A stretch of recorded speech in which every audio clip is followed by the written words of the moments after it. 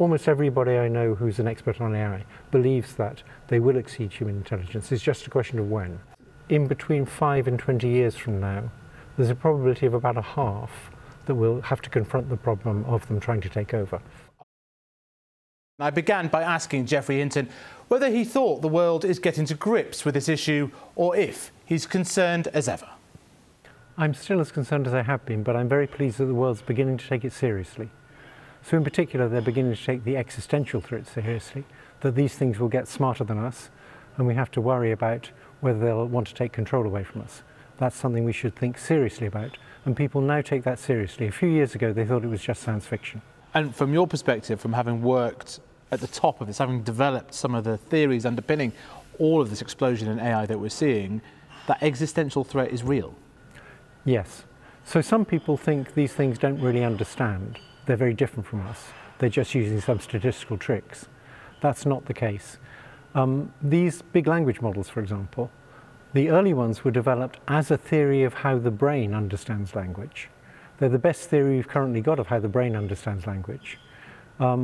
We don't understand either how they work or how the brain works in detail, but we think probably they work in fairly similar ways. What is it that's triggered your concern? It's been a combination of two things.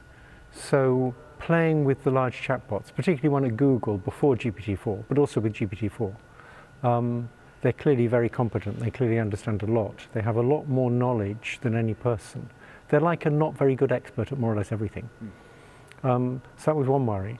And a second was coming to understand the way in which they're a superior form of intelligence, because you can make many copies of the same neural network.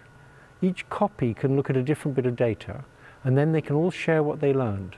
So imagine if we had 10,000 people, they could all go off and do a degree in something, they could share what they learned efficiently, and then we'd have 10,000 degrees. We'd know a lot then. We can't share knowledge nearly as efficiently as different copies of the same neural network can. Okay, so the key concern here is that it could exceed human intelligence, indeed the massive human intelligence. Very few of the experts are in doubt about that.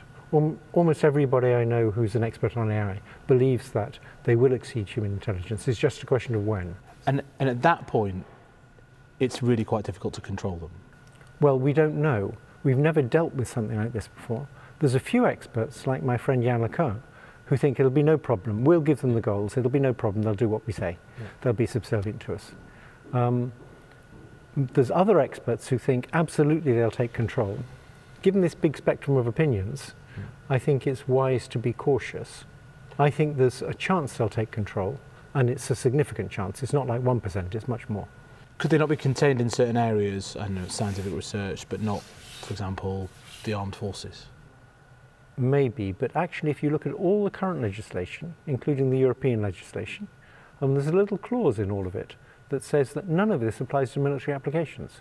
Governments aren't willing to restrict their own uses of it for defence.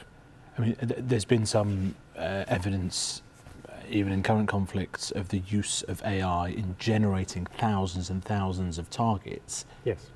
I mean, that's happened since you started warning about AI. Is that the sort of pathway that you're concerned about? I mean, that's the thin end of the wedge. What I'm most concerned about is when these things can autonomously make the decision to kill people. So, robot soldiers. Yeah. And those are coming. Drones and the like. And it may be we can get something like Geneva Conventions to regulate them, but I don't think that's going to happen until after very nasty things have happened. And there's an analogy here with the Manhattan Project and with Oppenheimer, which is if we restrain ourselves from military use in the G7 advanced democracies, what's going on in China, what's going on in Russia? Yes, it has to be an international agreement. But if you look at chemical weapons, the international agreement for chemical weapons has worked quite well. I mean, do you have any sense of whether the shackles are off in a place like Russia? Well, Putin said some years ago that whoever controls AI controls the world. So I imagine they're working very hard. Fortunately, the West is probably well ahead of them in research. We're probably still slightly ahead of China, but China's putting more resources in. And so in terms of military uses of AI, I think there's going to be a race. Sounds very theoretical, but this argument, this thread of argument, if you follow it, you really are quite worried about extinction level events. So we should distinguish these different risks. The risk of using AI for autonomous lethal weapons doesn't depend on AI being smarter than us. That's a quite separate risk from the risk that the AI itself will go rogue and try and take over. I'm worried about both things. The autonomous weapons is clearly going to come. Yeah. Whether AI goes rogue and tries to take over is something we may be able to control or we may not, we don't know. And so at this point, before it's more intelligent than us, we should be putting huge resources into seeing whether we are going to be able to control it. What sort of society do you see evolving? Which jobs will still be here? Yes, I'm very worried about AI taking over lots of mundane jobs, and that should be a good thing. It's going to lead to a big increase in productivity, which leads to a big increase in wealth, and if that wealth was equally distributed, that would be great, but it's not going to be. In the systems we live in, that wealth is going to go to the rich and not to the people whose jobs get lost, and that's going to be very bad for society, I believe. So it's going to increase the gap between rich and poor, which increases the chances of right-wing populists getting elected. So to be clear, you think that the societal impacts from the changes in jobs could be so profound that we may need to rethink the politics of, I know, the benefit system, inequality, yes. Universal basic income? Yes, I certainly believe in universal basic income. I don't think that's enough, though, because a lot of people get their self-respect from the job they do. And if you put everybody on universal basic income, that solves the problem of them starving and not being able to pay the rent, but it doesn't solve the self-respect problem. So what, you just try to, the government needs to get, I mean, it's not how we do things in Britain, we tend to sort of stand back and let the economy decide the winners and losers. Yes, actually I was consulted by people in Downing Street, and I advised them that universal basic income was a good idea.